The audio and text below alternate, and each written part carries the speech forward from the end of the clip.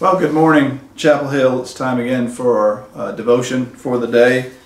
This is Holy Week, and this week I wanted to do several devotions on the path that Jesus took to the cross. And so for our daily devotions this week, we're going to be talking about the events of Holy Week. I wanted to talk a little bit about the Easter lilies. We mentioned a couple of Sundays ago that in lieu of buying Easter lilies for Easter morning's service, we are going to use the donations that come in for honoring and for in memories of and honor of people. These donations will go to tornado victims, and we talked about that the first Sunday, and I think we're going to post something on the website, maybe Facebook too, about what these givings will go to, these donations will go to.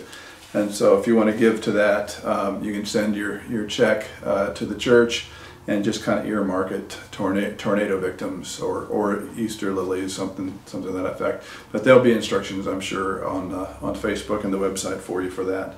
And so that's another way that we can share with our neighbors who are suffering. And we want to do all we can in this time, especially in these times. So let's pray as we talk about the opening of Holy Week.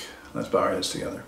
Father, we just thank you for your love for us, and we thank you as we look back to the day that Jesus came and gave himself for us and loved us enough to take our burdens upon himself. I pray that everyone who is watching this as we pray together, we'll get a true sense of what happened during this week, of how much Jesus loved us and loves us now still. I pray that you'd bless us with these awarenesses in Jesus' name. Amen. Well, this morning I wanted to go to the book of John, if you've got your Bibles with you.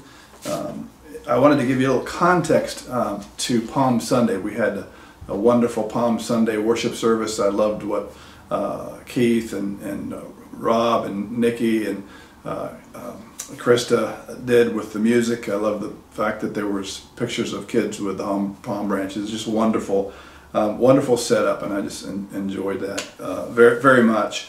But for this first devotional for me during Holy Week, I wanted to go back to Palm Sunday and revisit that and give you a little context. Obviously, Palm Sunday is centered around Christ's triumphal entry, what the Bible or the church has come to call Christ's triumphal entry into Jerusalem. And it's a reference to the day that Jesus got on a donkey and rode into Jerusalem, met by crowds shouting, "Hosanna, Hosanna." And it was a wonderful celebration, probably one of the greatest celebrations in the New Testament. And I kind of wanted to unpackage that for you in terms of context, because we can read through Matthew, Mark, and Luke and not get this specific context that John gives us, because there's a prelude to this worship service that kind of shocks us, makes us aware of what really is going on. And so I want to just kind of give you this background, and you'll be wanting to, as you just kind of maybe read the Gospel of John, chapter 11 and 12, it gives you this context. It falls on the heels of Jesus raising Lazarus from the dead. It was one of the pinnacle moments of Christ's ministry when he stands at the tomb and he says, "Lazarus, come forth," and just really a highlight of his ministry. It's really one of the profound miracles, obviously, of him raising the dead. He raised other people from the dead in the Gospels, but none so dramatic. None of them take such a center stage as this raising of Lazarus from the dead. And so the Pharisees, in chapter 11, he's just raised Lazarus from the dead, and the Pharisees are aggravated. Chapter 11, verse 47, it's halfway through the verse, they say this, the Pharisees and the chief priests, they say, "What are we accomplishing?" They asked. "Here is this man performing many miraculous signs. If we let him go on like this, everyone will believe in him, and then the Romans will come and take away both our place and our nation. And so you get a sense of the frustrations that the chief priests and the Pharisees have. And then dropping down to verse 57, well, actually, let's go back up to 53. In verse 53, it said, John tells us, from that day on, they plotted to take his life. So that was the time, this response of the crowd loving Jesus and believing in Jesus. This was the thing that triggered in the priests, chief priests, and the Pharisees, this desire to kill Jesus. And then, so verse 54 says that Jesus no longer moved about publicly among the Jews. Instead, he withdrew to a region near the desert, to a village called Ephraim, and where he stayed with his disciples.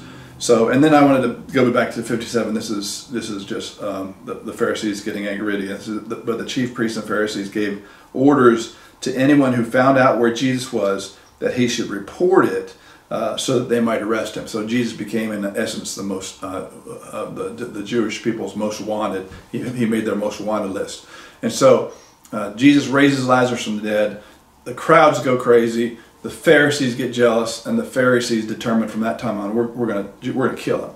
And so Jesus does what everybody would do if they hear about this, that somebody's after him. He withdraws. He goes into this thing with his disciples, and then he does something that just shocks us, that nobody does in this situation. He's wanted. He's going to be put to death if people catch him.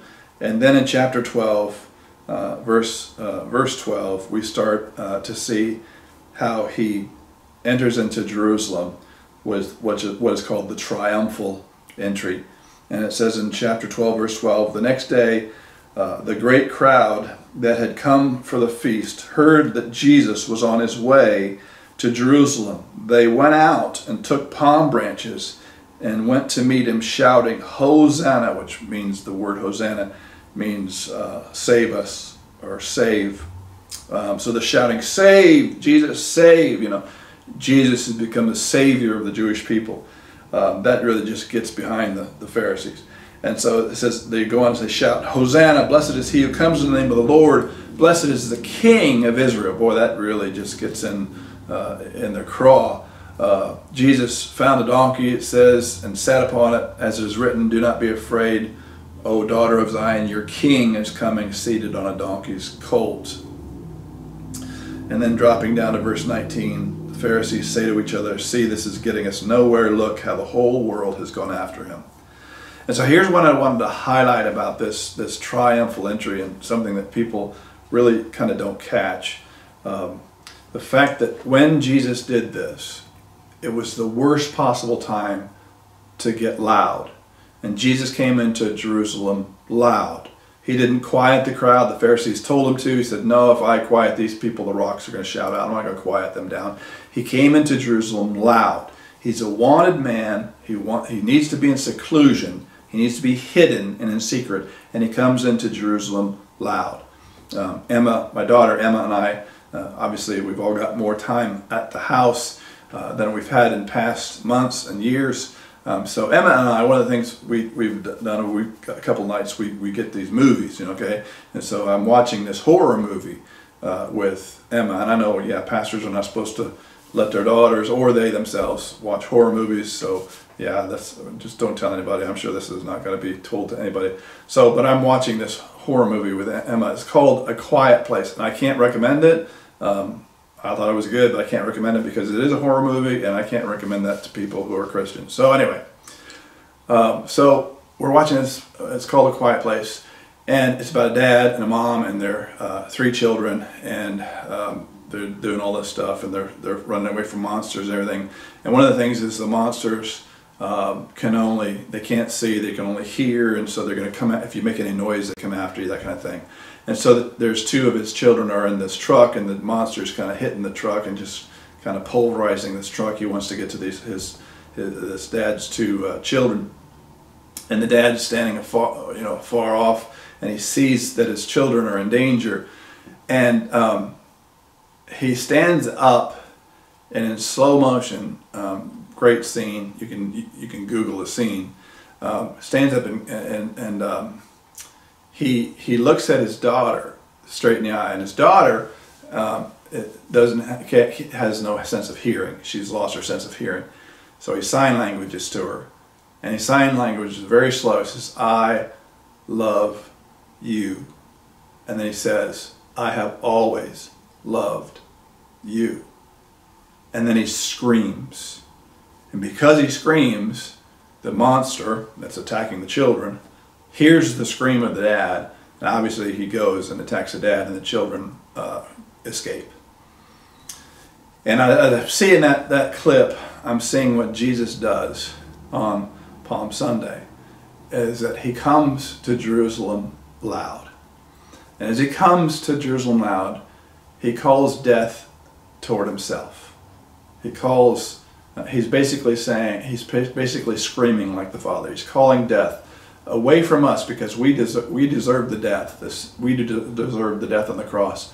But he called it to himself. He screams, and as he screams, he says, "I love you. I have always loved you." Let's bow our heads today. Father, thank you for your love for us, and thank you for this great love that we sense in this story of Palm Sunday. We get all caught up with the crowd. We get all excited about the party, and we forget the subtext. We forget the underlying story, that Jesus was starting this party up to call death to himself, to get attention and draw the attention on himself, so that he would be the one that felt the full brunt of death. This great love that you have had for us, we are excited for, we praise you for, we give you all the glory for it, and we just have no words to thank you enough for your great love for us. Bless us, bless this day, keep us safe in your love, and keep us aware that you have always loved us. In Jesus' name, amen. Well, God bless you, Chapel Hill. Have a great day today.